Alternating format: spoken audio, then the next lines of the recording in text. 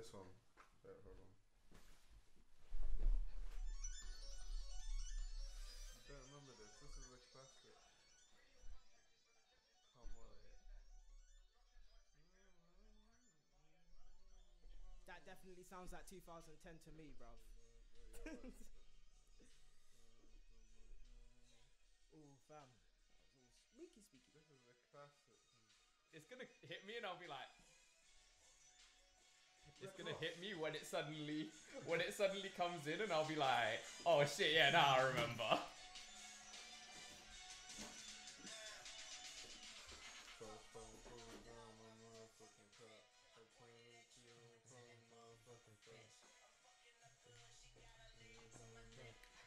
Come on, bro. Yeah. Come on. I sort of remember it. I remember bits. I'm a UK. What is good? This is ARAH of NYTYPICAL or Aura of Night from nytypical.net. Whew. Your fashion consigliere, that's the one. Yeah, I got so many monikers, fam. I am actually here with the mandem for the very first long form type, fashion type, cipher type, whatever you want to call it, type thing. But yeah, you might want to introduce yourselves. You want to go first? All right. My name's Aya. I run a YouTube channel called The Fashion Archive.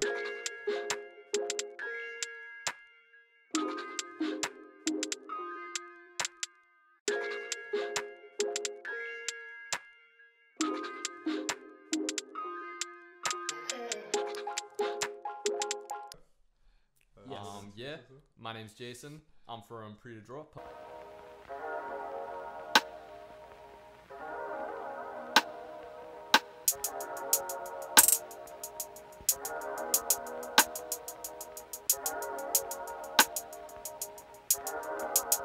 Yeah.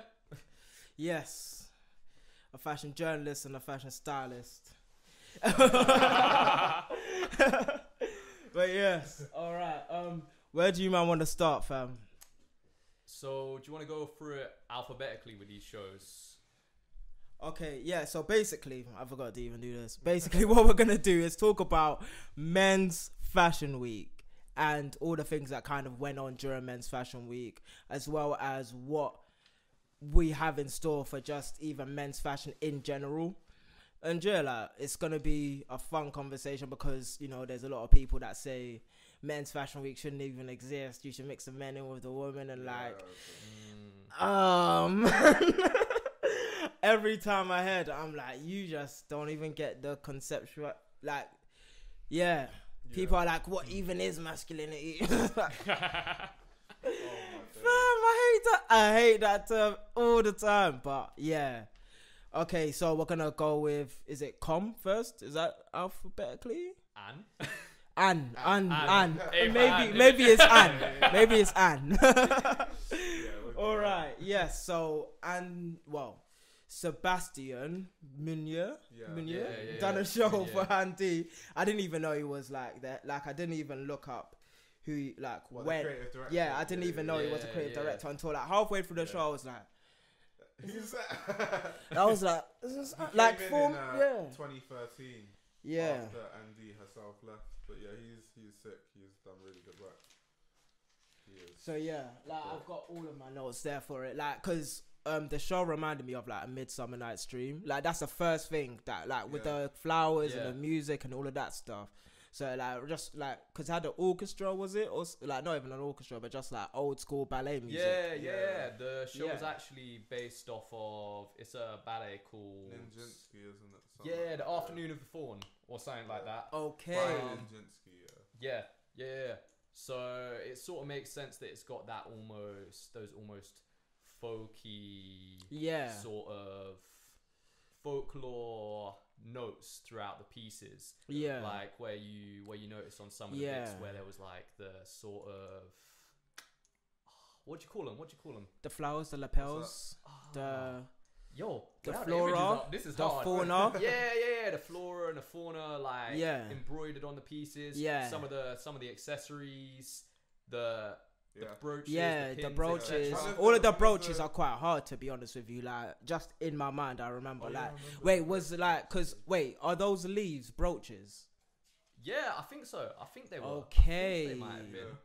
That's wavy then, because you had them on the pieces, because there's like a lot of people, because at the beginning of the show, this happened with like Andy and Rick Owens and maybe Undercover / Comme De Garcon, but like the beginning bits up until like 3 or 4 minutes, I was like, you know what I mean? But then like it went on, and like in Rick they showed like more wearable pieces, like less conceptual, like more wearable, like with the suits and all of that, like that leather suit, and like Andy they done that as well with like the just the long coat and all of that, and like and Comme they kind of did that as well, like the suits and everything. But like when they started getting into the wearable stuff, like when I think about what men will wear, or when like, because obviously you have like 2016 when like there's just a bunch of randomers coming into fashion and all of that stuff, like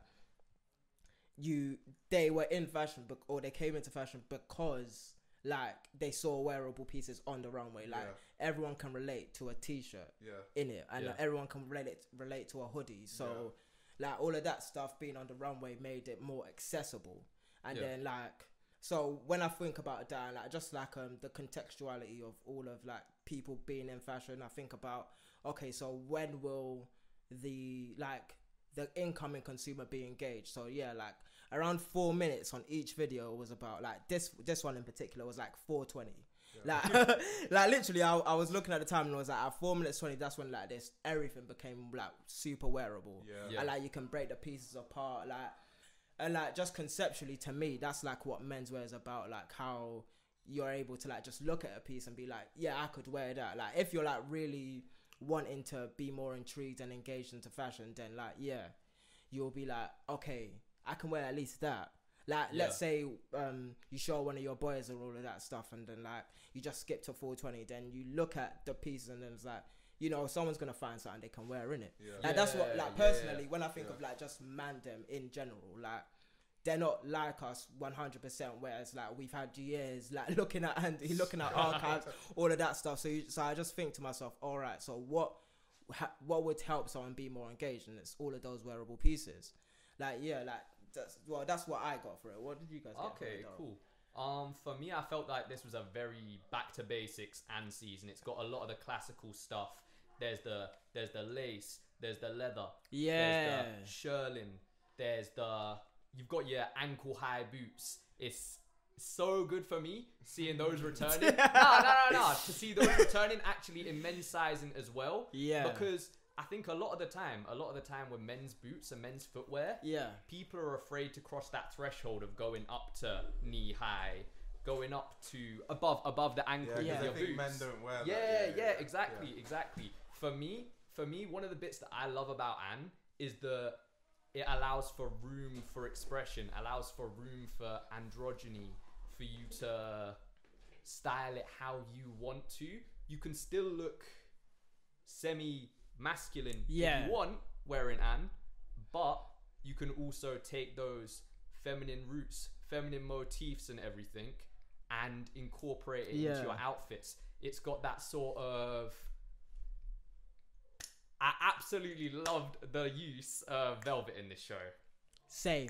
Honestly, no, look, literally, like with me personally, like texture is a massive thing. Like last year around this time, I started thinking about that a lot. Like with Adam and Eve, and like back when Ian Connor was still active, he's active now still again.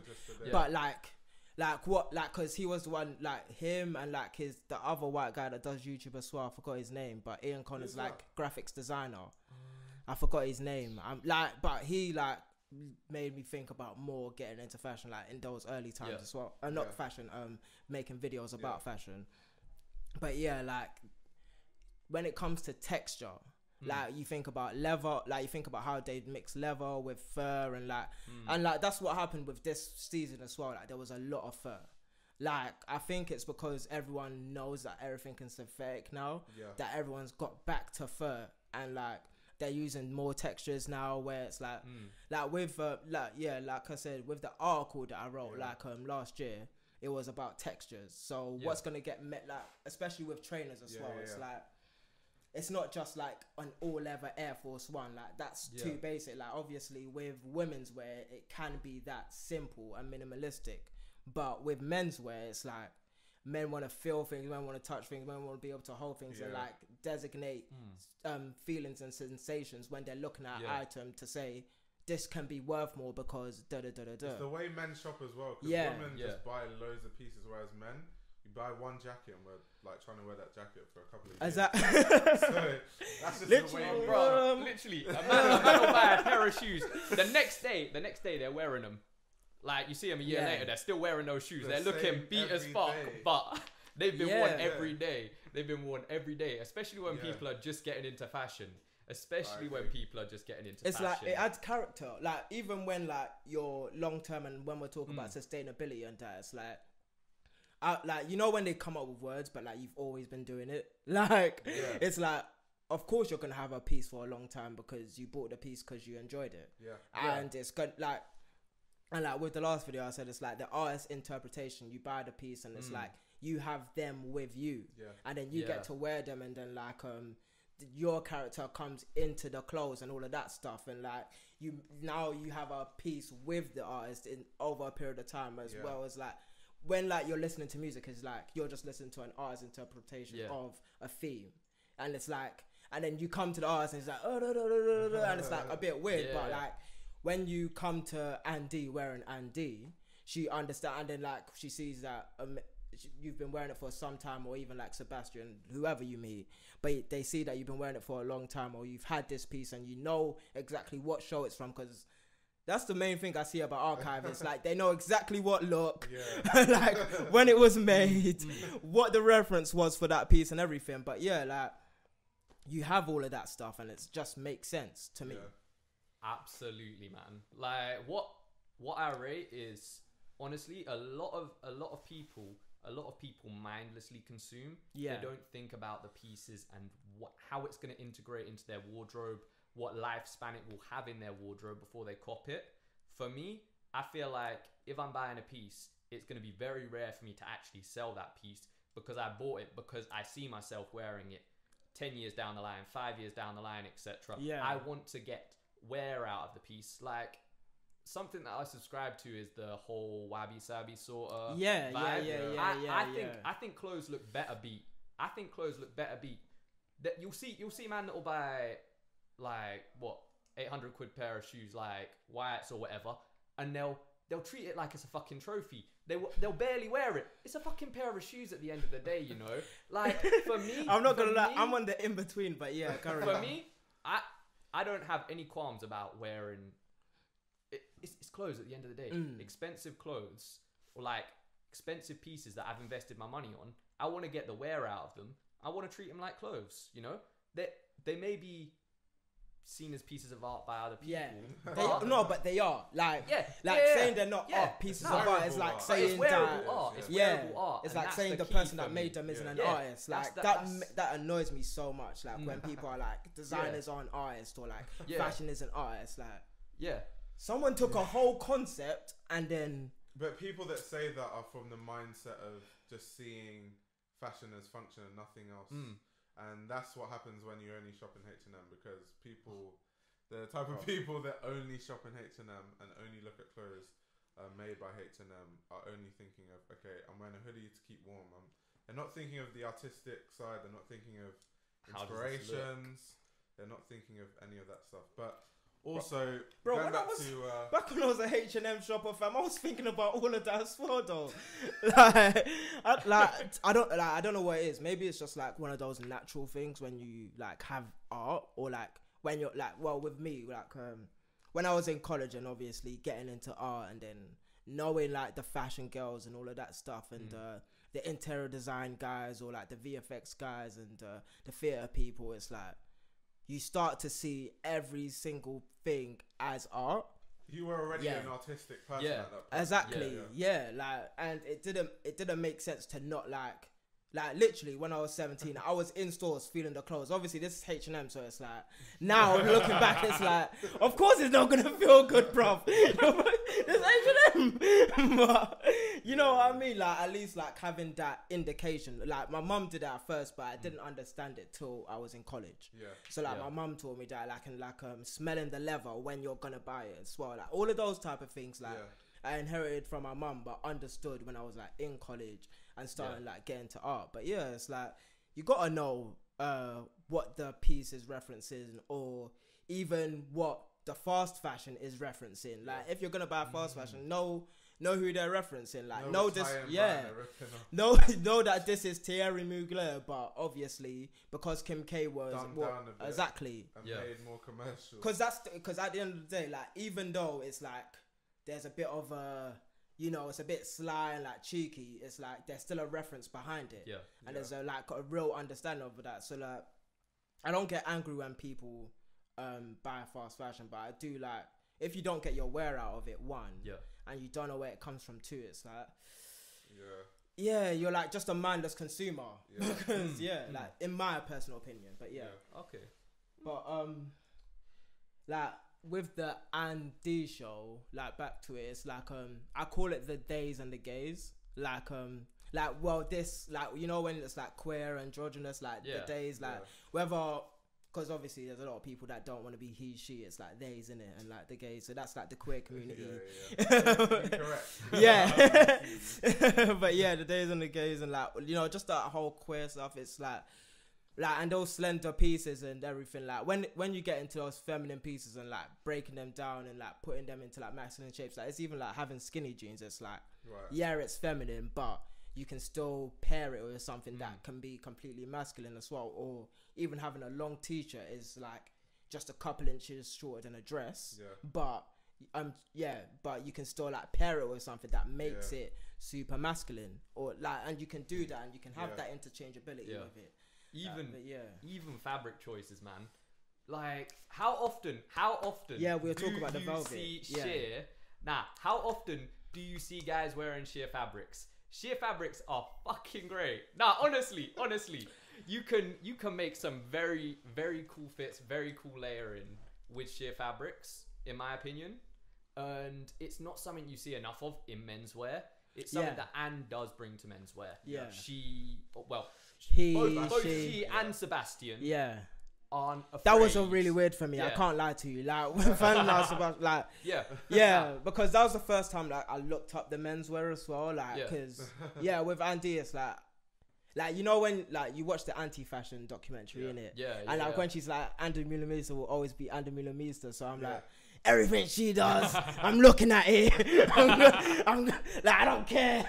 That's my idol, icon, all of that stuff. But like, like just finding out that the menswear department is him. It's like, okay, she's getting up in the years a little bit, so she needed someone to back it, basically. But he does reference quite well. But in my opinion, it was like a little bit more subdued. It wasn't like full.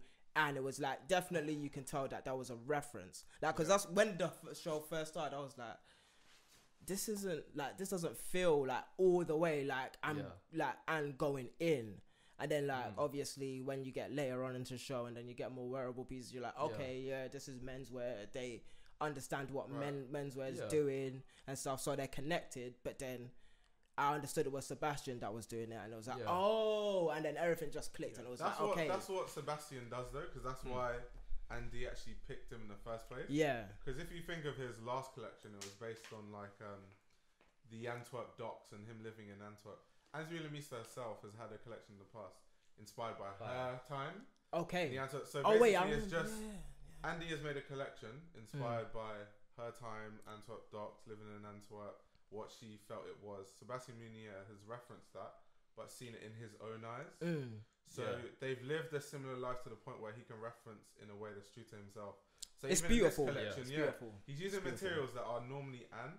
Also, his color palette is very, very like romantic, mellow compared to Andy. Yeah. Andy was more like black, grey, white, harsh.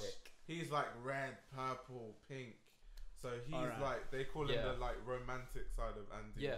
Okay. Andy's more like grunge. Sebastian like that's what I was thinking. I was like, this doesn't have the, you know what I mean? Like this doesn't have the Berlin Wall crashed. We're like all of this. We're getting into it. We're like ripping up our clothes and we don't care if everything like, and we're gonna party. We don't care. All like it doesn't have that. Like you know that essence, that like vibrance. Like obviously, Vivienne Westwood does it a bit different, but like when Andy did it, it was like like you know you felt that connection when it was like. When you understood that reference of like just them being not understanding what things are and like just, you know, we don't care about Versace and all of that stuff. We are us regardless. And like thrifting and like just getting beaten clothes and but I feel like the more like it was definitely more romantic. It was definitely more mellow. Like the sheer like but mixing the sheer with the velvet, with the fur, with the leather, all of that. It was like. That is menswear, in my opinion. That's what menswear is. Being able to mix textures together, different shapes and sizes, and like being able to make them all be cohesive enough to put together. Did you see those pony hair boots? Did you see the pony hair boot? Oh, bro, I don't remember.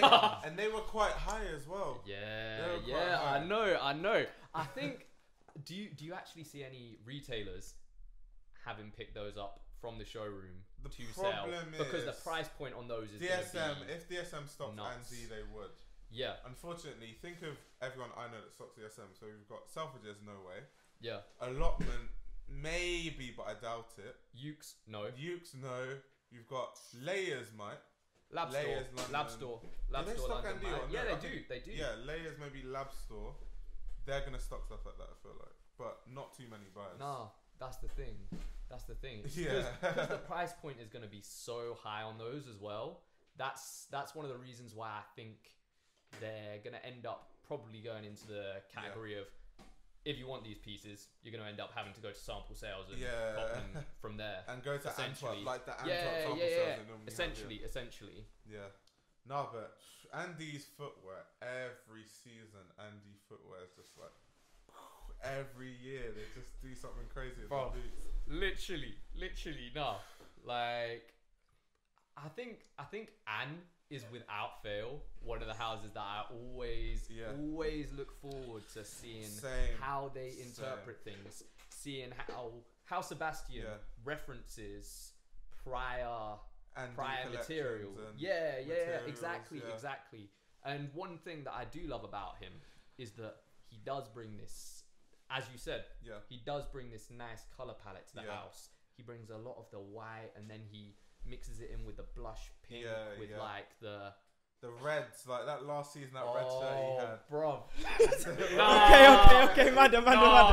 Okay, next is the Com Show. Otherwise, we're gonna talk about fam. Like, I felt it going, but still.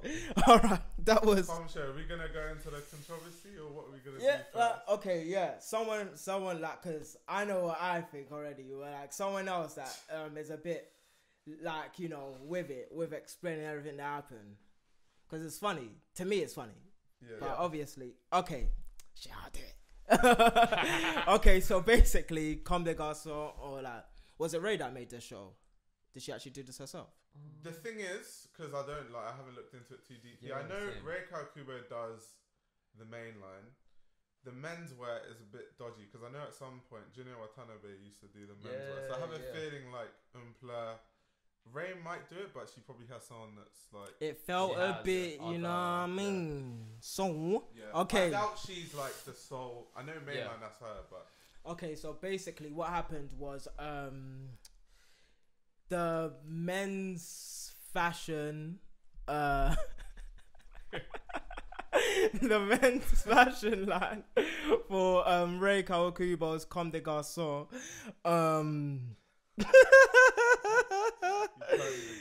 Okay, so basically, there was a lot of racial intonations within the show. That's basically what happened. And they were referencing Egypt, or do you remember the name of those? Yeah, it was supposed to be Egyptian. Yeah, and that's what the cornrows was supposed to be. It was supposed to be referenced. Do you remember the hairstylist that actually did the show? I can't remember the hairstylist by name. But she did quickly look up for it, but so basically it was meant to be Egyptian, but also Egyptians were black back in the day, so it was like, okay, but it's all like, you know what I mean, it's all right, it's still all right, but obviously like black people became into an uproar, well, not just black people, but like the social justice brigade, or the social justice armada, I should say, came into they came, but see, this is the interesting thing about the show, because everyone wanted to cancel it, basically. That's it. And there were people that were in fashion that's like defending it, and there's people that were in fashion that wasn't defending it. But here's how I view it, really. It's like when I was looking it up, first of all, the first time, not now, like recently when we were going to do this video, but first time I looked it up and I couldn't see it. Like, I would put in Comme De Garcon cornrows and it didn't show up. Like, because I wrote the article in it. I was like, okay. And then I tried to look for the fashion show. But 2 days later, it kind of got put down. And then, like, after the apology, I didn't really look it up. But recently, as we knew we were going to speak about it, I tried to look it up. And I couldn't find it. So, like, my first thing was... she took it down from everywhere and buried it. They buried the show. No. Like, do you not? No, because obviously, it's like, does everyone know marketing here and stuff like that? And like, like, do you know how much money? Runway, it's actually up on here. It's still there. Yeah. All right, cool. But they buried the articles about it. Like, I know they deleted the runway video. They deleted the runway video, but it's like, do you know how much money it costs to bury other people's highly clicked articles? Like, when you're looking for an image of something that was controversial, it's like retweeted and reposted so many times, but you can't find it. Like, literally, usually, if it was something that happened to a normal person, that would be the first headline. But obviously, like, we had a discussion in the group chat. Like, all of us are part of the Fashion Archives Discord and stuff. Do you want to promote that as well? Yeah, link in the bio. You don't really like promoting. You need to make an actual video, but there's over 1,000 people in the Discord. But we're having a conversation about it, and like I had some early conversations about it with I think it was Black Magic. I don't know, but Black. So he was talking about how she likes the money, and like she makes clothes, like she's more economics than artistry and all of that stuff, and like Ray? That's what was said, and she said that in an article. So that was a direct reference. How Comme is run is Adrian Joff is always the one who pushes for the business. He's the one. Her husband. So he's the reason why Comme De Garcon Play exists. What's his name again? Adrian Joff. Okay. So he's the reason why Comme De Garcon Play exists. He's part of the reason why Comme De Garcon Black exists. He is the reason. He's the founder of Doe Street Market. Basically, it was his idea. So he's like the business person. Ray is just the artist. So anything that you see Comme do that looks commercial, Comme women's, not men's. It's never like, because women's what? That's the most experimental thing ever. Everything. That's what Ray does. Oh yeah. Ray does Comme mainline. That's women's. Yeah. Apart from that, Ray does. We can't account for all of that stuff. But okay, so Adrian's just some mastermind. Yeah, he's the business. That's like was able to like just creates the lines that essentially it was the heart, all of the heart stuff and all of that stuff, like where they're basically making billions, like Balenciaga, just off like a little symbol, basically. I like Colette, but obviously that's a different conversation for a different day. What do you think about the clothes, though? Like, the clothes were okay. I'm gonna need to see them properly. No. Hold on. Because I liked pieces. Like if I cut off my from the head up, from the head up. Basically, if you do what I just look at the clothes, if you do what all these men in the fit pics do, where they cut off their head, but obviously, like they had, but See, look, I'm Like looking the at the first patchwork fabric, pieces, like the first couple of pieces, and it's like all of For the me, it was a bit too countertree, and it's like they It look a was a lot lot. black It was clowns. very loud. Patterns, It was very, too loud. very It was loud. like they were making, and I with don't- the cornrows as well. Like, not to say it when we said we're gonna block that out, but like, it just makes it sound like they're making more fun of it. Yeah. But but that's what someone will think. Like a normal bystander will think. Like, and looking at the clothes, it's like, what were they trying to accomplish? Like this look right here, I like. Like, this is one of my favorite looks. That like the layer, the layering on that is like awesome. What number is that? Yeah, that's look 26. Okay, so look 26, like probably post it somewhere. But look 26 is basically the look that I like mostly out of that collection. But it's like, obviously, as you can see, it's the more minimalist type thing. It's got a pop of color and it's layered really well. And the trousers were like, the trousers were cut. Okay, yes. Okay, now I think that was a very political conversation. Like, we politically correct conversation. We actually, spoke about the right things. But let's get into more of the shows that we're here for. So it's Dior next, isn't it? Woo! Everybody's going crazy about this Dior show. No, everybody in the group chat knows me and Dior in it. Can you guys explain to me what you like about the show? Because I prefer the Daniel Arsham one. This one, that one was good, but at that point I was tired of the collaborations. Right. Like, I didn't care about the collaborations. What, that much. Rimowa and all that stuff. Yeah. But Arsham is not really like, I don't think that counts because people don't collaborate with artists like that. It's normally the collaborations we get tired of is like Matthew Williams and all the buckles all the time. But Matthew Williams is making the buckle a luxury item, and that's totally different from high fashion, which is what Kim Jones is doing, isn't it? Like, so, and like the type of leathers that like Alix uses is like all different. But as we were saying, like, I can see you getting that seat. Bro, you go can on. See I'm gassed. Go on. No. Beyblade. Man's genuinely okay. Man's a Beyblade to let it rip. What do I like about this show? Man's a Honestly, Beyblade. no. Literally, I'm ready to rip. Not seeing it. Honestly, I feel like this show was one of the better showings of this fashion week. Wait, was it a collab? Was it a collab? It doesn't look like it was a collab. Knowing Kim Jones though, there just has to be. It has to. Yeah, knowing Kim. Yeah. But it looks like the Sorayama show, but without the collab things. This is. I think now the collabs are just more understated, and maybe they're not with big brands like Rimowa that it's on the but the Stussy one was everywhere, and I thought I was gonna hate that. No, but I didn't. It. I didn't. I fell in love with it. Like, I can't even lie to you, bro.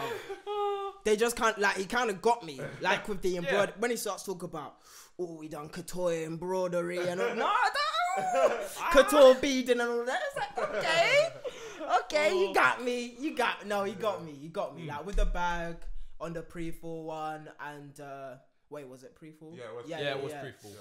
And like just the Miami feel and all of that stuff, even though it was kind of like, but it's still a bit, you know what I mean? Like, I can't, like, it was based in the right space to like look like that. Yeah. And like the print, like apart from that, the monogram itself, like, I didn't like it at first, but it's grown on me. Like, I'm not gonna say it's one of my favorite ones that Kim Jong has actually ever done, but it grew on me. Like let's put it 50-50 like that. But yeah, go on. Like, this show. This is the Dior I want. This is the Dior I want to see people wearing. This is the Dior I want to see people wearing. The berets. Ooh, you know me on my beret. Bro. No. Honestly, these gloves. Oh man. The brooches. Bro. The buttons. Let's go in. The trousers. Bro, no, everything. The high waist. No, see, high-rise trousers. This is where me and you separate, because when you say trousers, I'm like, there was trousers. The trousers weren't for me, they're more for him. The tailoring is, bro. I am a skeleton here. I am a skeleton here. But honestly, high-rise trousers, bro. Do you know how much of a bitch it is to find high-rise trousers as a bloke? Yeah. All of my high-rise trousers I own are from a women's section, from a women's wear section. it's nice for me to find something that is slim, tailored, high rise, elongates the leg, looks nice with a banging like a crop jacket. Yeah. Classic Sanj phrase. Cropped in the body, elongated in the sleeves. Like, nah, honestly. Deep in it. Like, I forgot to say this about Andy, but that's what they done well as well. What Sebastian did. Like, that's what made me think it was their trousers are always like, it was yeah. like I saw the long arms. I was like, yeah, that's and Andy, but it's not. Great. But it is. If I was forced to only wear one brand for the rest of my life, it would be Andy. Yeah, if I was forced to wear one brand for the rest of my life, it would be Dior.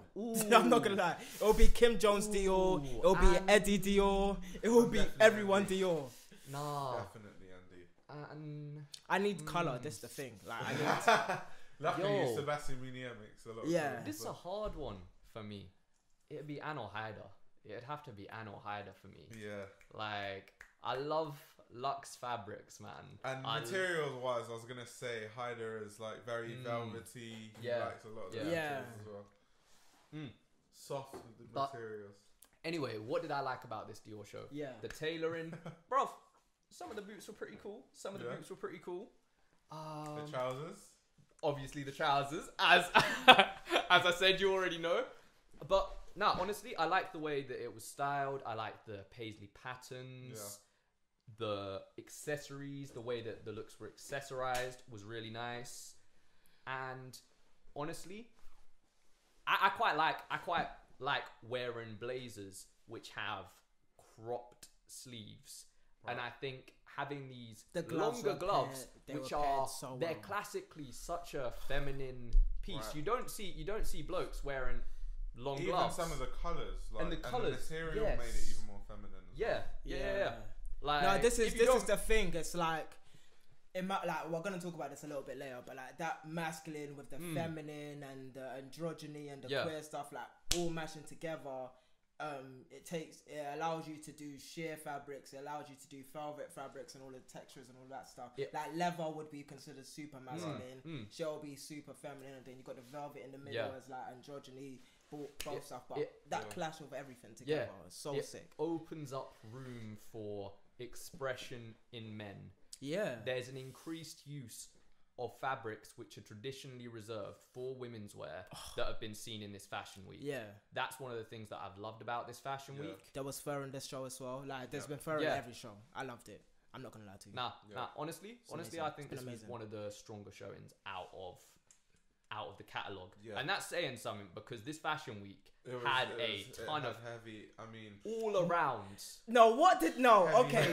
Because obviously I speak a lot about menswear in the group chat, but what did I say, fam?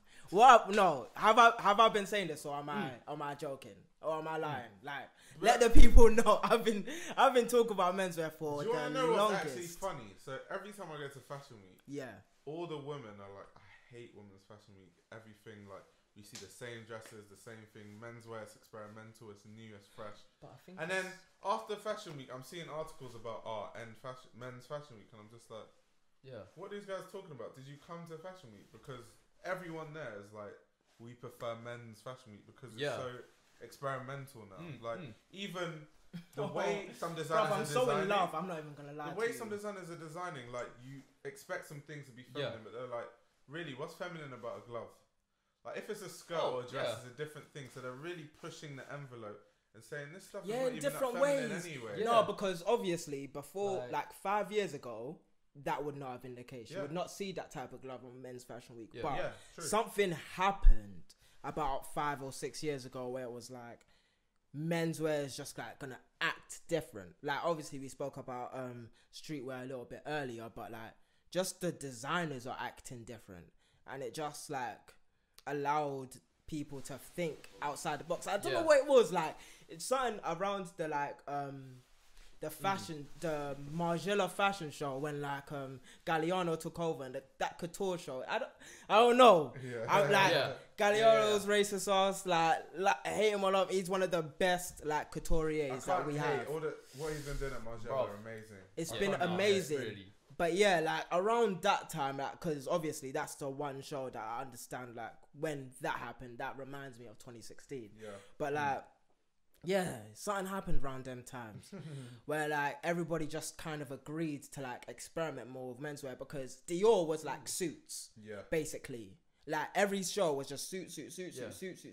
Like before Kim Jones, did you ever think of Dior menswear? Bro, no. Post Eddie, pre Kim, that is a dead era. But there's a little, there's Raf that happened. Yeah, but when Raf was at Dior, people don't think of Raf Dior in terms of like ready to wear. People think of Raf Dior in terms of couture, not really his ready to wear clothes. When we're talking ready to wear, that's more Adi Saman and Kim Jones, and the rest, no one cares. Exactly. Like then that's like ready to wear. Then if you think of like couture, that's John Galliano and then Raf Simons. Like I think what it is that the whole show looked wearable, but it was also experimental. Like I think that's what what gets me about like Kim Jones's Dior's. Like everything can be wearable. You can at least pick one piece from every single look and be like, I could possibly wear that. Like not saying that you'll buy it or like you fully want it and it's like engaging you, but you'll be like, I can think of a style to fit that and all of that and like on every single piece. But same way, there's a color scheme that's flowing. There's an experimental scene that's flowing. The colour palette was really nice for everything, like, and it feels like, okay, we're trying something, like, and everybody's just been trying this season and all of that stuff. So I enjoyed it, man. Well, what Kim Jones gives you is actually he gives you stuff that's wearable, but it's not basic. Yeah, it's like experimental at the same time. It's very wearable at the same time. It's unique. So those three things is also why he sells a lot. Like he is. They said like since he joined Dior, like revenue has gone up by like 200% or something crazy like that. So I think that's part of the appeal of him as a designer, and I think that's honestly why it was such a smart decision for Dior to recruit him as creative director. It was a bit weird because like the last thing he done was LV Supreme. And I didn't know how that was gonna work. I'm not even gonna lie to you. I was like, he's done LV Supreme. The thing is, you know what I mean? He's in that front. He's He's great at marketing. He understands, bruv. At that point, Supreme is very logo centric. LV, a lot of the garments are very logo centric. They fall into that logo, or at that time they fell into that logo mania sort of front. Yeah. What you saw, the LV you saw people wear, the LV you saw people wear. It was mainly girls with LV bags. LV luggage, that sort of stuff, LV wallets. Like to me, it made sense doing that, collaborating with a hype-based, a logo-centric brand. Or Supreme makes some pieces that aren't logo-centric. Yeah, I'm not gonna, really cool. I'm not gonna say that it was terrible, but like when you're thinking about LV Supreme and you think Dior, like when you start saying Dior, you're like high fashion, menswear, my dad is a billionaire and like I'm an heir to like the throne and I'm gonna inherit bare money and I wear Dior. That's what you think. You think about the guy that can buy Lux everything. Dior is like an upper echelon of Lux. Like you can't buy Dior online. Yeah. You know that you actually can't buy it online. Like so like it's like, so when you're like that, you're like, okay, he can do like luxury stuff, but when it comes to like tailoring, like I didn't think that this level of like, now I'm like fully engaged in these tailoring. Dior is way ahead of like Louis Vuitton. It's like highly considered high. Like, but at the same time, Louis Vuitton's like a luxury fashion house, so I don't expect that from Louis Vuitton, but I do expect it from Dior. So it just like the correlations, like there was just too many mismatches. It comes down to the history of a brand. Like, Louis Vuitton is based on luggage. Dior is actually not just based on luggage; it's based on clothes. Yeah, so it's based on the man that invented ready to wear. Man like Christian. But nah, I think Kim Jones though, he's really been shining at Dior compared to Louis Vuitton. At Louis Vuitton, he's been shining. It was all right, but people weren't really checking for it like that. But Dior, every collection has just been. He came into his own around Supreme time. It was a weird thing. Do you think it's because of the collaborations that he's managed to acquire whilst he's at Dior? I do ask myself those questions. That's part of the buzz, but the pieces I like aren't even collaborations. No, it's true. Like with the Daniel Arsham collection, there were these pieces that were 3D printed, and they had like the yellow piece. That piece was amazing. That had nothing to do with the collaboration, but everyone's just like, oh, Rimowa, Dior or Arsham, the caps, decayed. Yeah, it was cool. Talking of 3D printed pieces, yo, you know on the Anne show, those trousers that one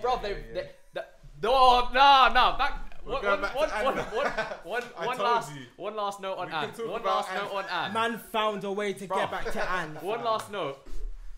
Bro, the women's jumpsuit, which had that sort of fabric, and the men's trousers, it gave me such fucking Iris Van Herpen vibes. Yeah. Like, it just bent, the light went through them in, oh, man. Nah.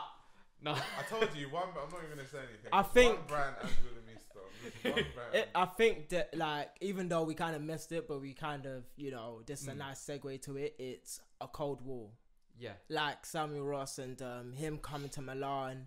Yeah. And him deciding that he's not gonna do streetwear no more, but he like decided he's not gonna do tech wear, not gonna do like super brutalism. He's not gonna do exceptional avant-garde stuff either. So everything was very like, okay, we're in Milan. Yeah. So I started thinking Prada. Like that was my first thought.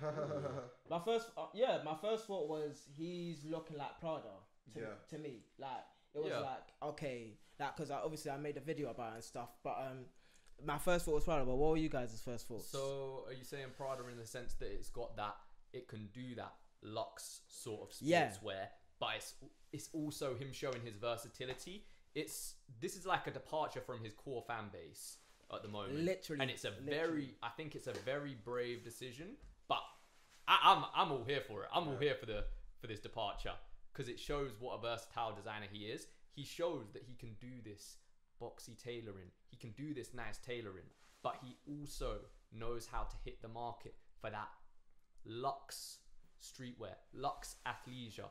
That's the sort of shit that, bruv, a lot of men, what they want from fashion, it's comfort.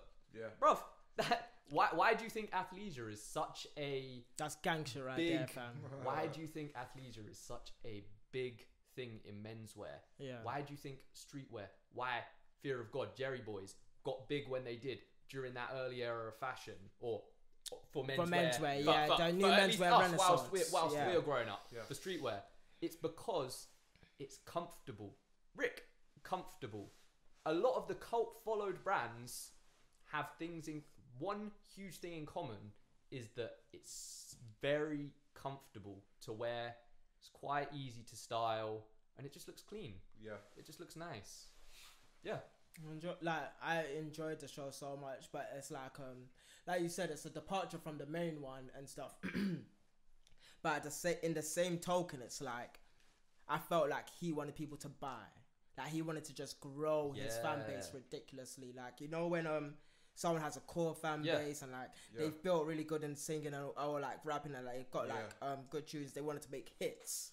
And that's one of the things he did tell me personally. Like he said that he wants to build the revenue. I'm not going to give specific figures. So I'm not sure if he like wants me to do that, but he wants to build. I can guess because I can see it. I can see it. But do you want to pick up that name you just dropped? Do you want to just like? That's the one thing he told me personally. You want to just pick that up? But obviously, I'm not going to disclose it. But obviously, I did. Okay, so this is what I guessed. Right, when I was looking at it, I was like, okay, he wants people to buy. That was the first thing. Yeah. He wants to expand his fan base. And what better place to do that than in Milan, where you can get the manufacturers, where you can get like the right fabrics and all of these stuff, and like everything can be streamlined in Milan. And like you can get whatever fabric you want, you can get whatever manufacturer you want, and what you're making can be made, and it can be cheaper than it is in England, like right here. Not to get political with it, but it also makes sense with the upcoming Brexit and everything. Moving all of his production to Europe. It's a no-brainer. It's a no-brainer, honestly. But, bro, honestly, before this, you know what I'm into. You know what I like dressing like. A Cold War blatantly was not in my wheelhouse. But after this, there's a couple shirts that I saw you thinking this, like, and it's after this shirts. It gives me justification to actually check them out during each fashion week, because I'm excited. He's shown all this versatility. I'm excited to see what rabbit hole he's gonna pursue and go down. Whether he's gonna specialize in certain with certain collections, specialize down that athleisure vibe. Whether with others, he's gonna be like, okay, cool, right, I'm gonna do something for the P. Uomo dons and all of that, you know, like no. You get what I mean? Like for the menswear crowd. Okay. No, but you get what I mean. The P. Uomo dons. No, carry on, fam. You call me but you get what I mean. He's shown versatility. We know he can do tech wear. We know he can do brutalist. We know he can now do tailoring. We know he can do athleisure. Fam. What's next? What's next for Samuel Ross? Like there's some things that like people like won't get when it comes to like all of this tailoring and stuff. It's like the volume that he was showing in like just in the pieces, like the volume, like being able to do that, like cutting it in the right way so that it has volume but it's still fitted.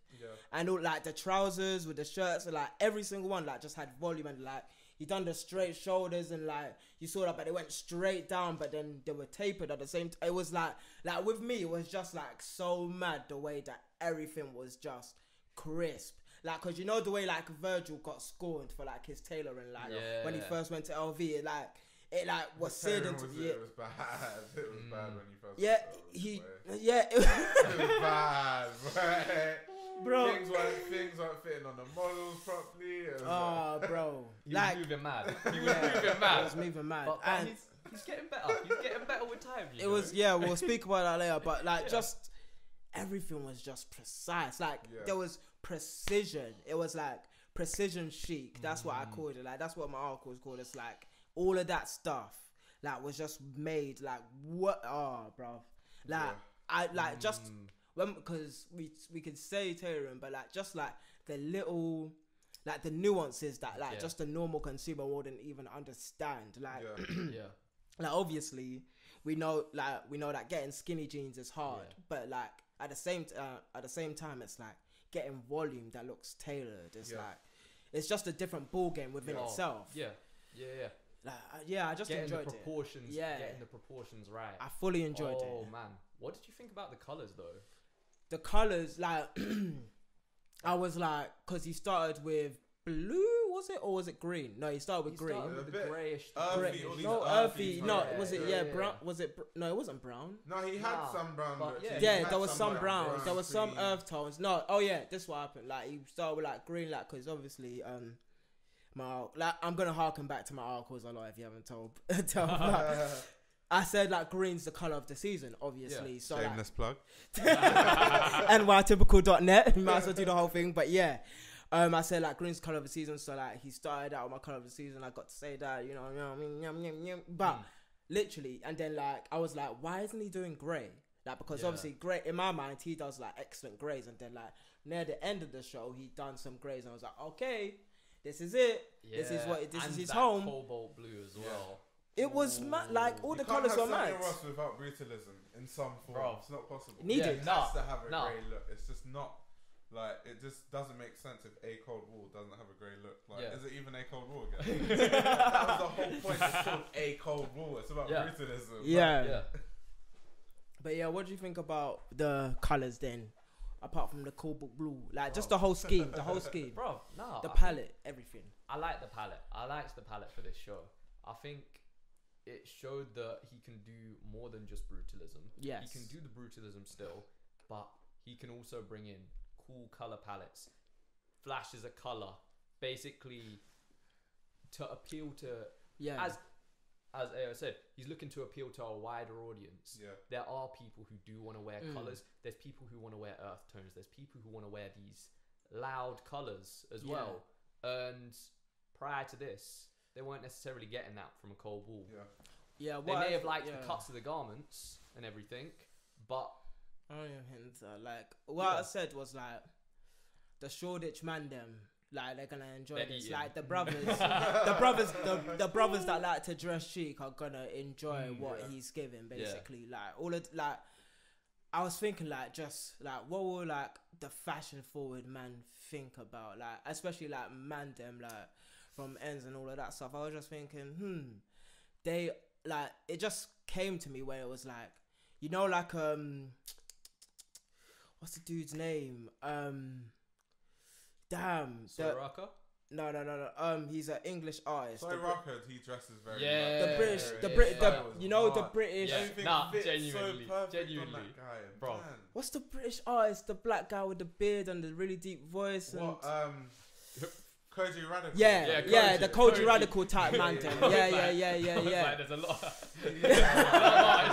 Not a man with a deep but voice. like the way he dresses, like he would appreciate, like guys like him would appreciate everything. He wears the most experimental stuff. Yeah. Like, there's a store in London called a Closet Case. Yeah. And every time I go there, they're like, yo, Koji Radical came.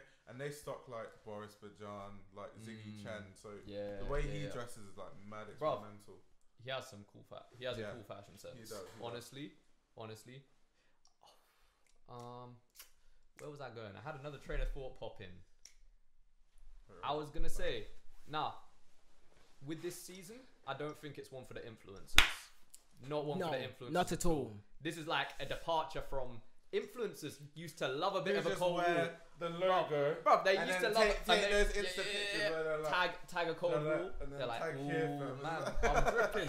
That's that. No. See, this is a part of Insta that you man are part of that I am not. Like, you know me, like, I don't even have followers like that. Like, I've always been like too low key. Like that, but they come up on my explore page. They come up on the feed. They come up on the feed. So annoying.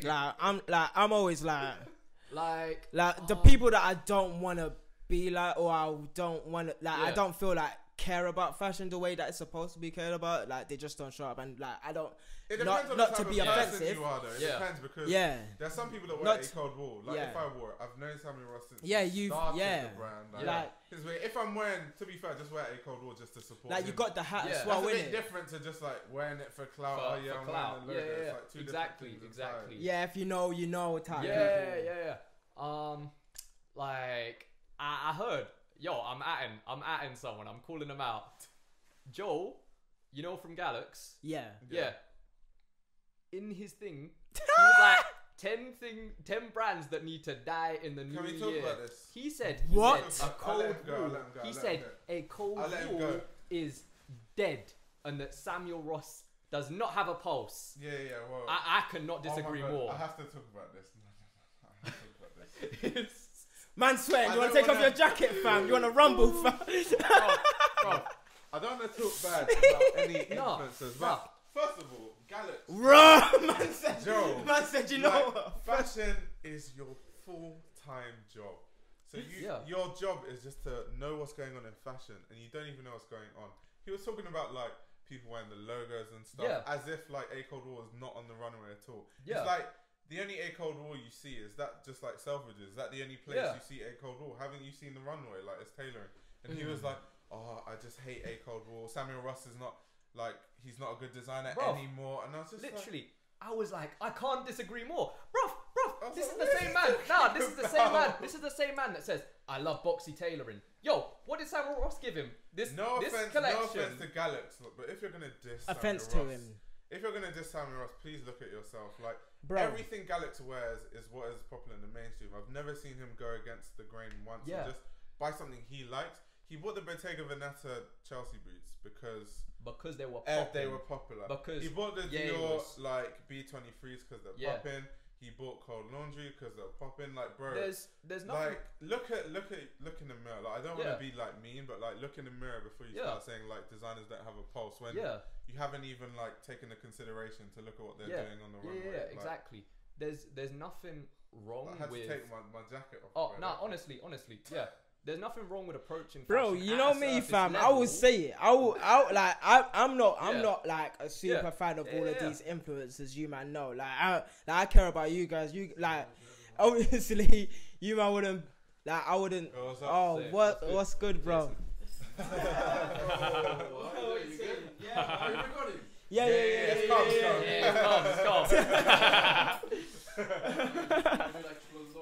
calm. No, it's calm. Like, it's calm. We're good. Are you aware that you're not in your house, but you're alone in a room? Yeah. Yeah. This nigga, man, it's funny, bro.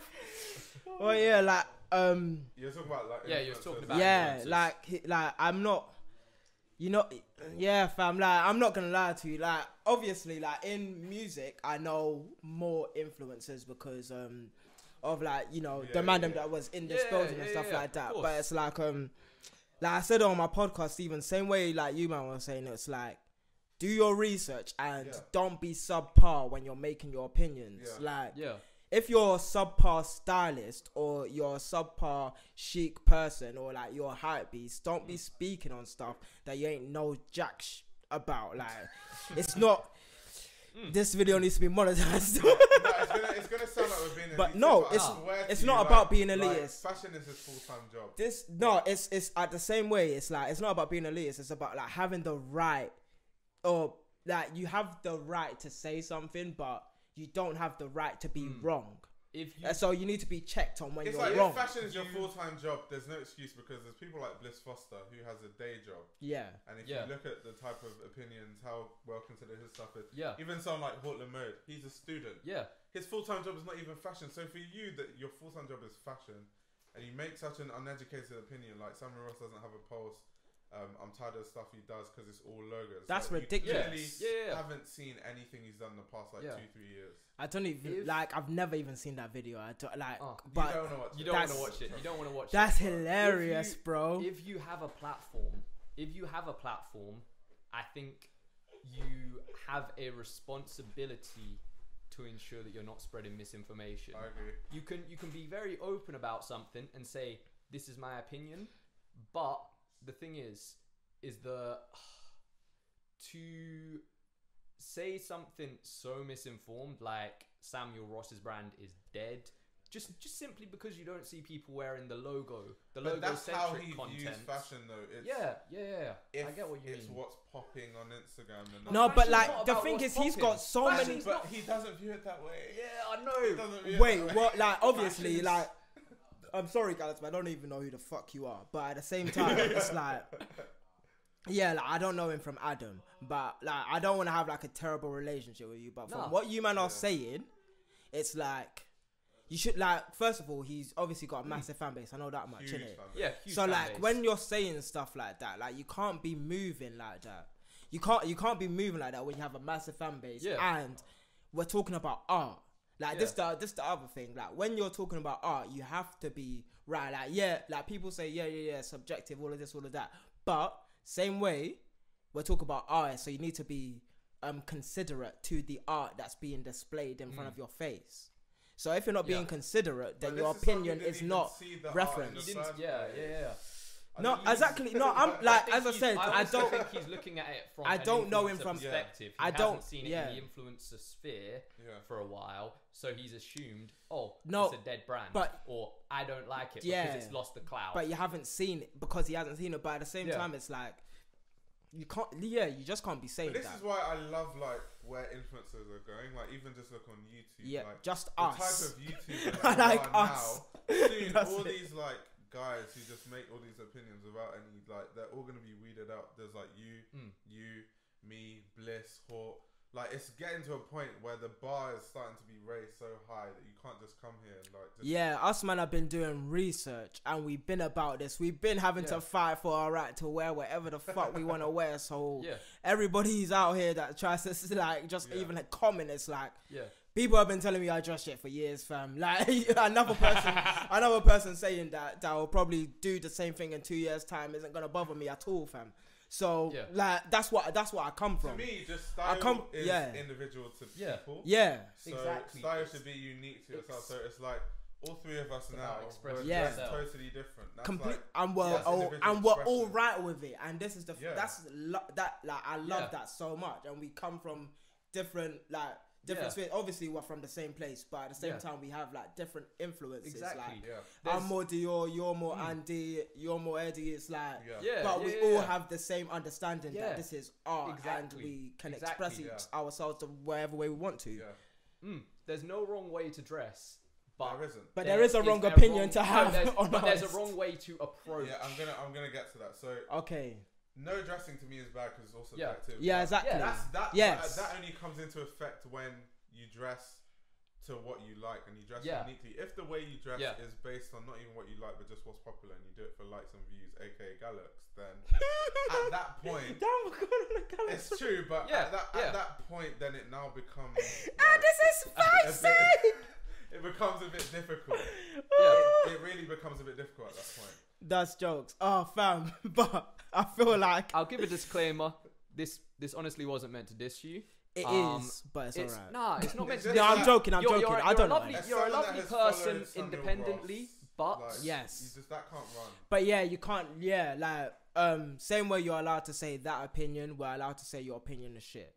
I think that's fair enough, right? In a public sphere. Public sphere, like you should be open for your opinion being disagreed with. Yeah, exactly. Yeah, That's and if you still think Samuel Ross is rubbish after this show, cool, but you lose credibility among the people that care about fashion. And Joe's a nice guy. I'm not saying like this. I'm not saying he's I don't know him. I don't like. We do, but I don't he's a talk nice to guy. him. He's a lovely bloke. Sometimes when fashion's your full-time job and like considering you don't really dress individually and like to what you like okay, everyone, no. Like everyone else, like Sanjeev and Bliss and everyone else. Sanjeev dresses so well. Oh my like god. What they buy what they like. You guys got me into Sanjeev. Everyone else I'm not even buys gonna lie what they like. Like Greg buys what he likes. Bruv. And that's why Sanjeev dresses different to Greg, who dresses different to Alec, who dresses different to you, because everyone has their individual style, but Galax dresses like every other influencer I see on Instagram. Yeah.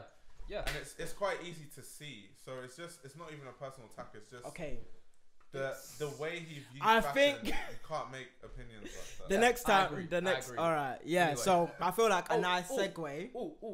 Yeah. Wait, before we move on from a cold wall, I want to ask about your guys' take on Samuel releasing the hardware for individuals to actually use in their own pieces, in creating their own pieces in their DIY construction, where they can support the brand, they can rep the brand, but they can have their own vision of what a cold wall is. Right. I want to ask for your guys' Can you explain more about that for like the people listening? Yeah, so essentially, Samuel Ross is selling like tags, hardware. I think he's selling the belt buckles and everything. Yeah. So people can use these materials, which Samuel himself would pre-made materials. Yeah. In their own that have a cold wall branding and stuff. Yeah, that have a cold wall branding and like I feel like it's a more subtle version of what Heron Preston represents, where it's like he says if you make a replica of his clothes, then like that's your piece at the same time. Like he doesn't mind replicas being made, same way that like a lot of other artists mind replicas being made, but this is a more I know you guys are gonna make replicas regardless, but can you like you have the option to work with me on this? And this is like I want to compare it to what Elon Musk done with like making the open patent for the Tesla car like battery and stuff like that. It's like allowing people to represent the ideas in whatever way they feel it needs to be represented, or the way that they like it being represented. Or like how Margiela used to share like the sock sweater, etc.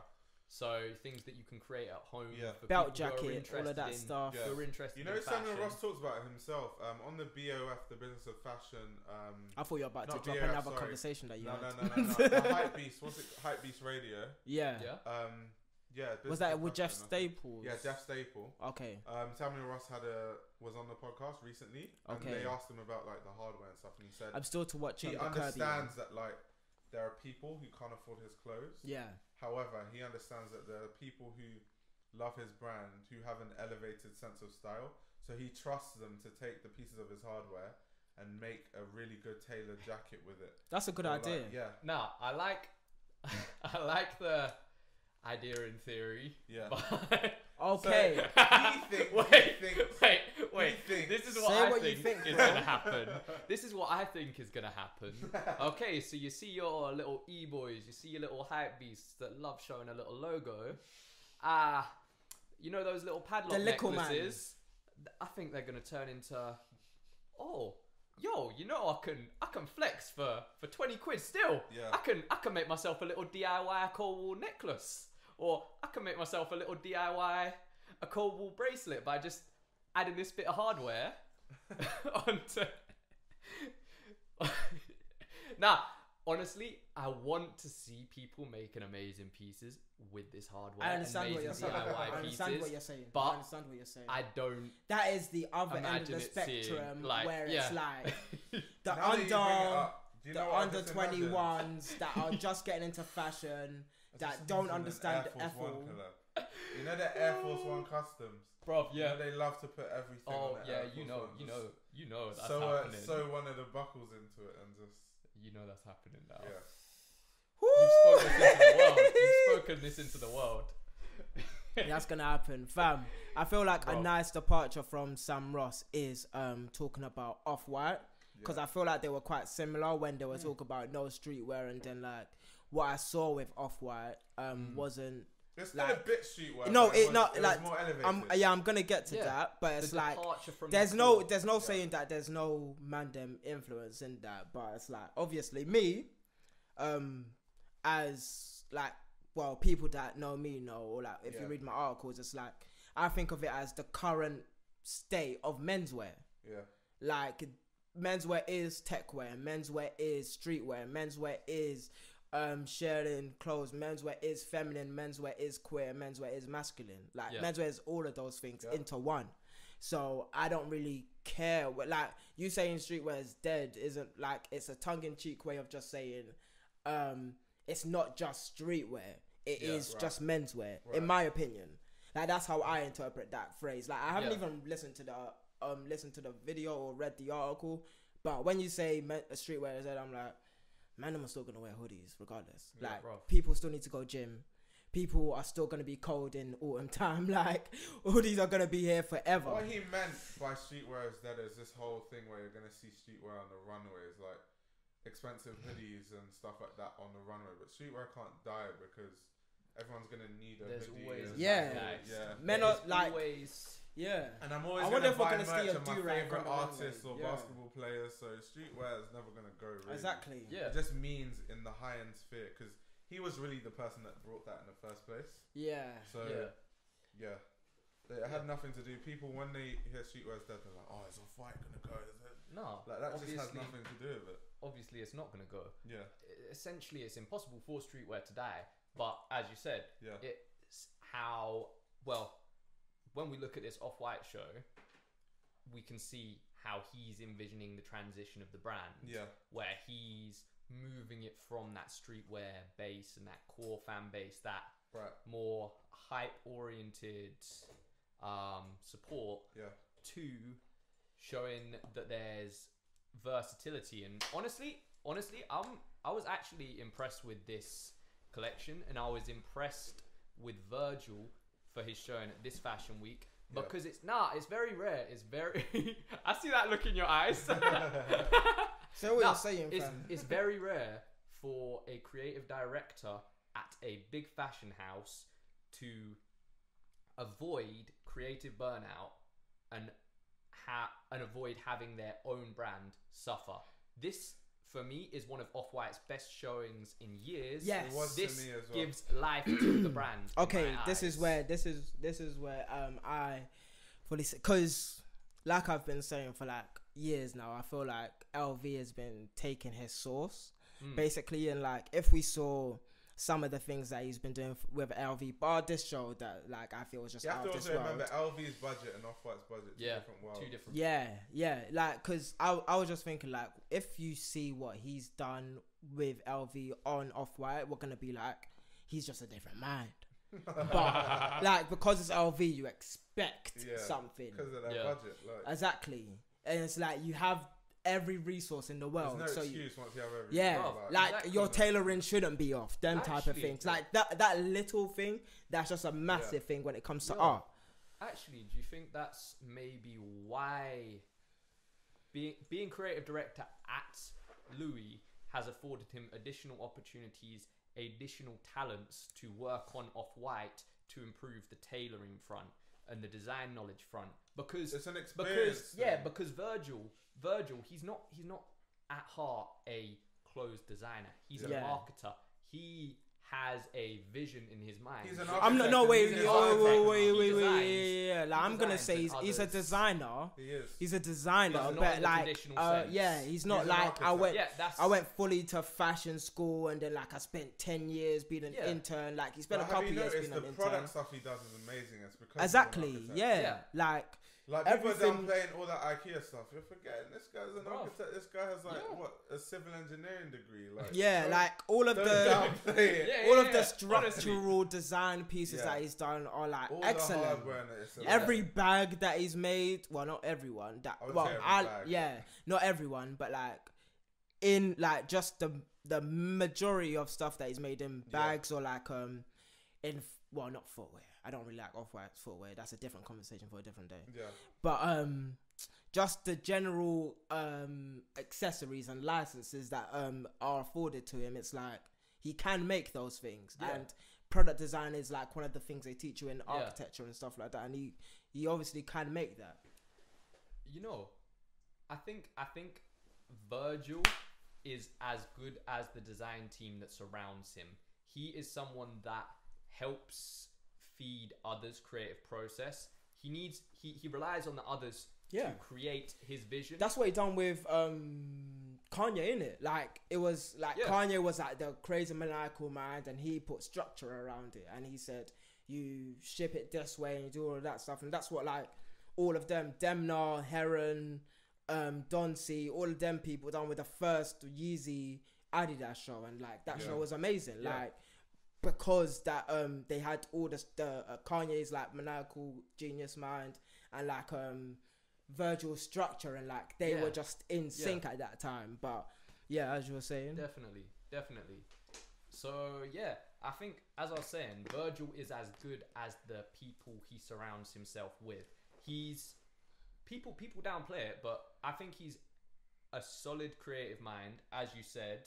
I think he's more than so. I think he's a genius. It's just he doesn't have the design skill to translate the ideas. Exactly. He's growing them though. Yeah, he's growing them. But I think he's still a genius because you have to be you have to be smart. Bro, you got to have a civil engineering degree and that architectural masters. Boy, honestly, no stupid person achieves that. So he's definitely a genius. It's just he doesn't have the design skill to translate all these mad ideas. He's never like. I think you gotta have. Have a lot of something up there. This is a different type of brain. Yeah, I think you got to have a lot of science up there. He's a brain box in terms of science, even without. That's literally what I was gonna say. Like when you go to art school and you have to draw characters and you have to make up storylines and all of these type of things that like translate into fashion. Like he doesn't, but he has the structural side of understanding. This piece may go with that piece and like what he's heard from Kanye and all of that stuff. Like that little whirlwind, he's building it up, but it's not like as massive as like a Margiela world, basically. It's not as massive as that, but he's got his own little thing going on, and it makes sense. Like, and this show made sense, and it was like, okay, we're going like. But to me, it was a lot of mandem. It was like big city type guy. It was like it just felt big London energy. That's like one of the main things that I had on it. It's like, I get what you mean. It just had like. Yeah, like I'm a geezer, like I'm a like, but obviously I wear like I can dress well. Skinny, no, the knitwear, the off-white. First of all, the knitwear was amazing. There was a lot of good stuff. The logos, he calmed down with the logos. So people aren't just gonna buy this new season because it says off-white on it. This is understated for Virgil because he's like the main thing that he's like great at is graphic design. Yes. So that like toning down his graphic design and putting more his intellectual knowledge on artistry and like making tailor and stuff like that has to be said, because like he can make a graphic for days. Like that's what he's been doing since Pyrex days. But like saying, you know what, I'm gonna put that away for a little bit and I'm gonna show you guys that have been like bitching at me for months and months and years to say, look, I could do this, bro. And like he came with it. He came with good energy on the Off-White show, and like let's transfer to the LV show. Like car. No, I've got like me personally, as you guys know, I done a video on it. I done the reaction video and I done the comprehensive breakdown of my favorite looks. And obviously, like, that was a hit with the people them that I'm like all of the people them, like the man them that I know, like they were attracted to the type of stuff that he was doing and stuff like that, like, and like the shoes, the bags, those boots. Look 29, look 30. Those boots, bruv. I already got that drilled in my mind. I already know. Nah. Go on.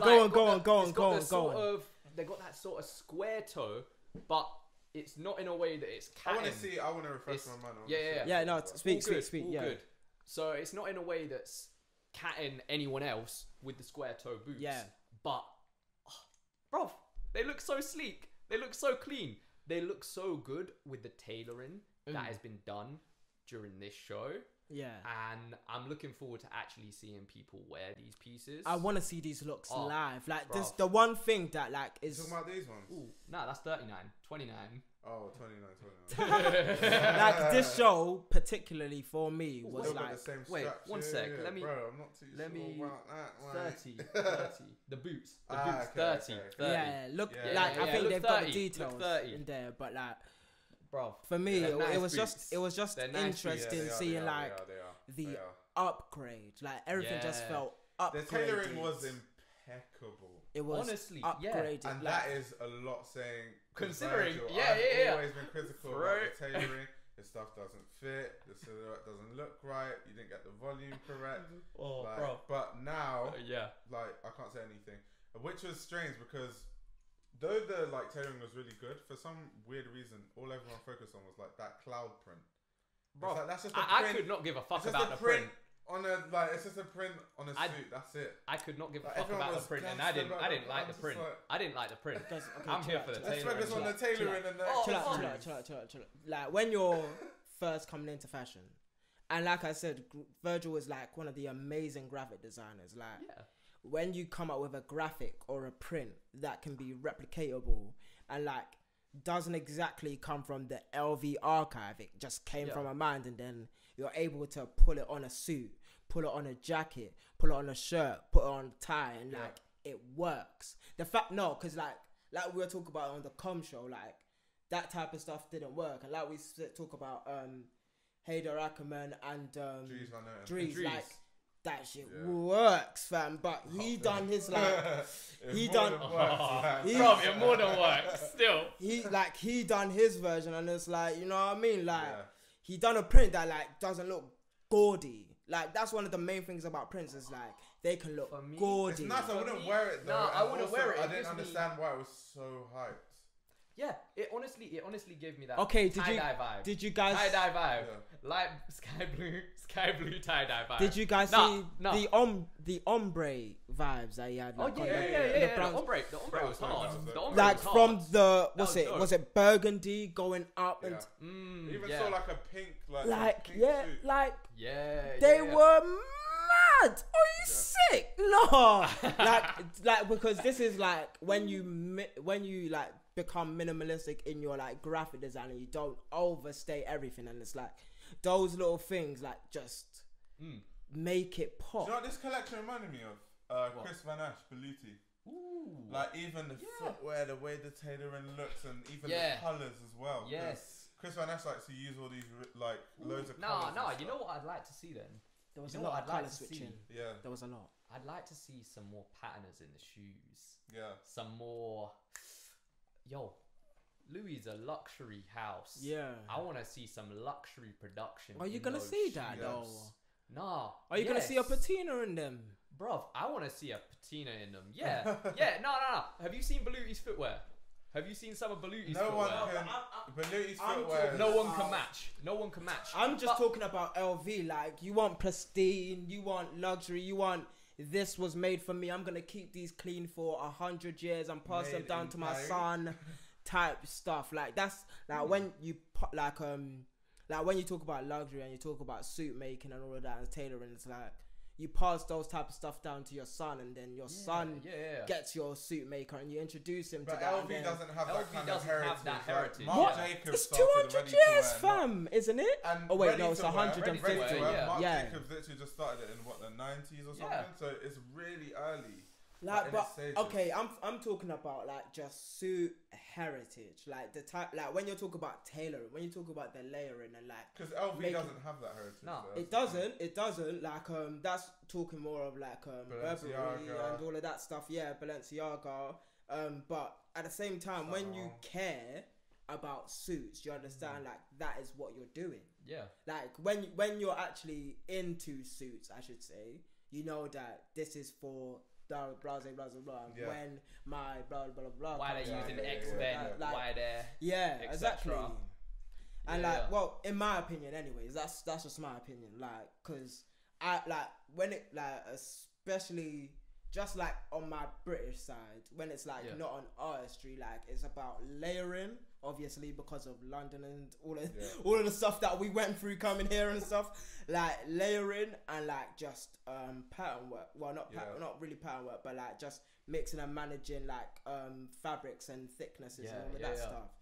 But yeah, like that makes sense to me in a little world. Yeah, in a little world. I get what you mean. I think it's because I've seen this increase and how good the tailoring has looked this season that I'm wanting to see in future seasons him to push boundaries. Yeah. To push. I don't think we're exactly gonna see that. Yeah, I don't think we're. But I doubt we're gonna see that. This is the hype, but at the same time, he can push it further, maybe in a couple of years. But this theme, I feel like, is gonna carry on where it's like the high color switching and the gradients. I want to see the gradients. All of that. Like, I feel like all of those stuff is gonna carry on. Like, especially when it comes to summer and you start getting to do prints. Yeah. Like, I feel like we're gonna introduce that more. And like you know, because LV has the flower and like all of that stuff, and like the what's the other one called, like the crest type thing, like the not the flower but the spiky one, like I forget what it is, but like the one that looks like a shuriken or whatnot. But yeah, like you can like because on the LV 2054 one, like he had that embossed type rainbow, like camouflage, like you know them, that was immense to me, and like that's one of my most viewed videos because of the colors are in there, and like it makes people want to click it and like look, like because you like to look at that type of stuff. It's just like an eyegasm. It's like eye candy for you guys. But yeah, I feel like that type of stuff is going to continue, like just that high level of. Like, he's obviously going to continue tailoring, but like just the way that graphics continue is going to continue. Like the way he's doing that is going to move up. Yeah, it'll definitely be fun to see how he implements graphics into the future collections, into incorporating it into the tailoring, incorporating it into, even if it's just accessories for the tailoring. Yeah. Like, or accessories in general. Like, it'll be fun. It'll be fun. Definitely. I think next is the Undercover show. So has everybody watched the Undercover? I haven't. I ain't gonna lie. I've seen like loads of images, and I still want to look into it because I heard it was amazing. Yeah, so I can't really give you an opinion. Yeah. It was a massively conceptual show. Yeah, like basically. Just to give a little lowdown before we look at the video. At the end, someone was dancing and like arrows were falling. That's how it starts and that's how it ends. Basically, it's like a massive storyline, and it's like you know how like the Olympics are coming and stuff like this. How I interpret it. It's like you know those like Japanese anime storylines and stuff like that. Like that type of stuff is like it's coming to engage the viewer. Like it's more because you know how like. I don't know whether you guys have heard this, but people have been saying like undercovers be like selling out, kind of like Comme De Garcon and stuff like that, and it's like they just want to like do collabs with Nike. Like where there was the under off white covers and shit. What do the prints based off like movies and stuff. Exactly, but it came like put up the Vogue runway. Find the Vogue runway. June. Takahashi like you guys need to look at least the Vogue runway looks like they are absolutely like that, like because he went back to avant-garde conceptual looks, but there's some wearable pieces. I haven't looked at you. But like we need to look at it. Really, need to look at it. Bro, you make some working, boy. Bro, I got that E. I've got that E. as well. It's looking peak. It is. Part and parcel of a basement, isn't it? All right. Back in action.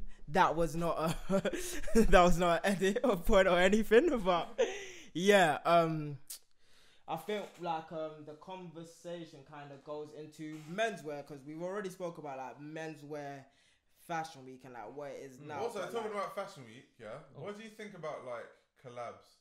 So, for example, Adidas had a lot of collabs on the runway, especially with like London-based brands. Yeah. So we saw like Wells Bonner had the sneaker that looked like a football shoe.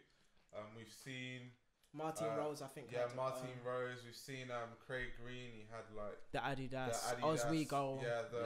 He had like the Superstars as well, and he had one that looked like some AstroTurf. And then obviously Balenciaga with the Zen sneaker. It's like, what is this thing with like AstroTurf football type taekwondo shoes becoming a new norm? Cleats. Like, that how is do you feel about jokes. that? Do you like? Are you for it? As a sneakerhead sort of thing, like I'm not really into what they shown me because like the last ones that I really cared about was probably Parigi.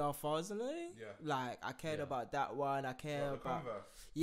I care about all of the Converse ones. So like JWA as well. I liked his Converse, like all of his Converses really. He's had so many. Bro, yeah. Too many colorways. Yeah. Like those are mad. Like the Cold War Vomeros, that's another British designer. Like Sakai. Nike Sakai and the Waffle. The new ones. They're based on the Pegasus. The last one they were based on like the Nike Waffle. Running shoes. They're hard. They got Zoom. I think they got Zoom. These are too experimental for hype. A lot of people are disliking. Those are so nice. I know, because they're cool. I don't dislike them. A lot of people that I've chatted with have been like, "No, I'm not feeling these." That's a good thing for me because I love them, bro. I love them. Yeah, exactly. More power to them. Yeah. More power to them. Yeah. It'll mean that people ain't gonna be having to pay resale prices. Like, I just wanna get the shoes I want for retail and not have to line up in some 10-hour queue. But I feel like people won't like it, but they're still gonna buy it just in case because it's a bit hyped. Yeah, because of the previous. It's definitely a bit hyped. Like that, I forgot the girl influencer that styled them for the what show was that? No, the girl that was on the Sakai show. Like she's a short light skinned black girl that is an influencer. She has bare followers. Fam, you guys don't even know. Whoever that is though, she has a lot of followers. It's gonna just add hype. I kind of like the colors, like the burgundy one, the brown one. I like them. But like, I want to ask whether you think menswear fashion week is gonna get the respect it deserves, especially after this one. Like, let's say 4 shows down the line is exactly 4 fashion weeks down the line. It's brought the levels and experimentation that this one has.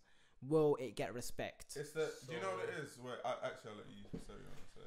So I think honestly, women's wear, a lot of, as you said, a lot of women are finding more pleasure in men's fashion week than women's fashion week, and that's because women's wear has already gone through that zeitgeist, that evolution. They've seen that evolution. They've seen that experimentation. 80 years. There's been a long history with women's wear and the changes that have happened over that era. Menswear, lot of menswear has... I've got an article coming. It had gotten stale, and that's where we're seeing all this experimental vibes. People are being more open to wearing things that would be traditionally perceived as women's wear. A lot of man them are becoming more secure in their masculinity. And realizing, just because I wear these clothes doesn't mean I identify as X way or Y way, you know? So I think with the fact that more people are actually becoming interested in men's fashion week, it will result in more people being vocal that they're interested in it, and hopefully shutting people up about there's a man them fashion week, the menswear fashion. I feel like it's a big deal that men have a fashion week, and like saying that Fashion Week shouldn't be gendered. First of all, it's like kind of weird, especially when like you have two different designers for certain houses and stuff like that. Like you can't have 100 looks go down a runway with like two completely different concepts going on. Like that would just be weird. Like there's certain designers that do their menswear and women's wear with the same concept, and that makes sense. But when you're a menswear designer and you're doing certain things and you understand that there's a depiction of masculinity and you understand that the queerness in masculinity and the femininity in men, basically, that you can exceptionalize that, then you're allowed to do, you have certain licenses to do certain things and you can play and pull with those type of things. But people think like men's fashion week or like menswear has like this boundary around it where you can't poke out, but I feel like we've seen in this fashion week that you can 100% explore, 100%, and there's so many different ways that you can do that, from Rick Owens all the way to Off-White and a Cold War and all of that stuff, and Dior and like there's so many different even shows for men's fashion week that is like just showed out. Is so wide. Men are eating as a whole. Men who are into fashion are eating. There's so many different subcultures. There's so many different subgenres. There's so many people who are refining their sense of style, finding what they enjoy and specking into that, basically targeting that and being like, cool, I know what I want to look like. And Reggie, this is something Reggie from Casual says a lot. He says that Japanese people's approach to fashion, they seek to refine and they seek to target what their interests are, to represent what they're interested in, what they like in fashion, which is how it should be. Whereas menswear at present in the West, or over the past few years, a lot of menswear was based around how they were perceived by other people. And people didn't have that didn't lack that self-confidence to engage fully and pursue their vision of what they want to be. You know? And I think with so many... I feel that. I think with so many different... like the last generation they've been a bit booky, fam. I feel like they didn't have the openness that we have. Like, they didn't have that. Bold enough, like we said when we were younger. We used to wear these things. I used to get called gay for wearing McQueen like soul suits like 4 or 5 years ago. Now, exactly. It's just that confidence. It's just that. I don't want to get into a run. Style is dead, and it's like just telling them like style is individual. Like you dress the way you think others will wear you. That's not how I view style. Like fam. 2010, 2015 was a rough time, bruv. It was a rough time. But obviously, like you can do whatever you want, and it should be accepted. And your masculinity shouldn't be questioned. Like there's a like 2-3 years ago when Prince is one of my idols, and like David Bowie, fam, bruv, they Rick do it James. Correct. Oh man, fam, Dennis Rodman, like even Andre Leon Tully, like all of that stuff. Like they're so cool and they make so much sense, and it just like.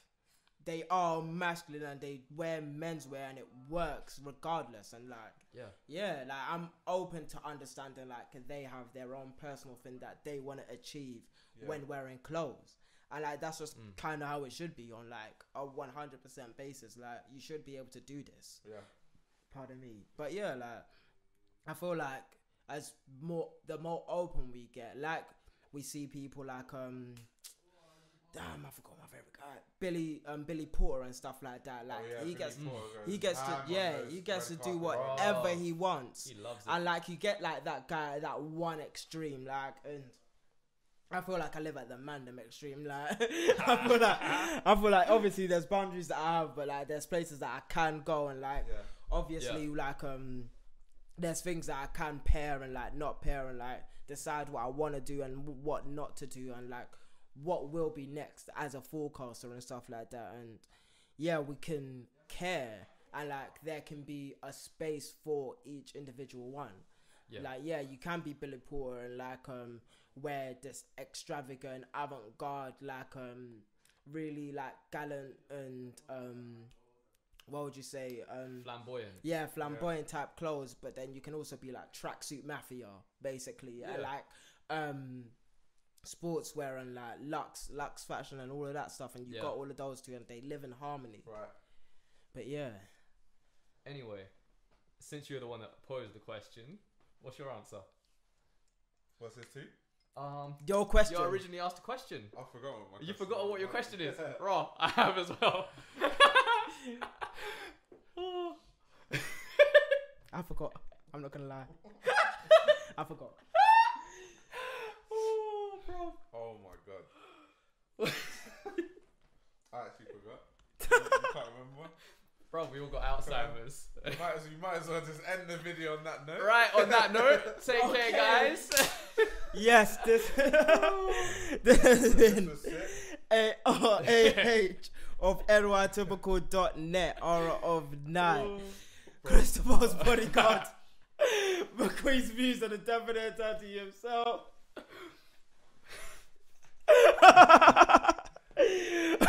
And you guys have been pre the drop and the fashion archive, but you know, you can say that as well, you know. Do you guys have like an exit? No? Yeah? No, not really. Okay. No, my exit's usually like, hey, have a lovely day. Yeah, peace, blessings, and all love to you guys. This has been amazing. Yeah. Anyway, hope you enjoyed the video. Take care and have a lovely night.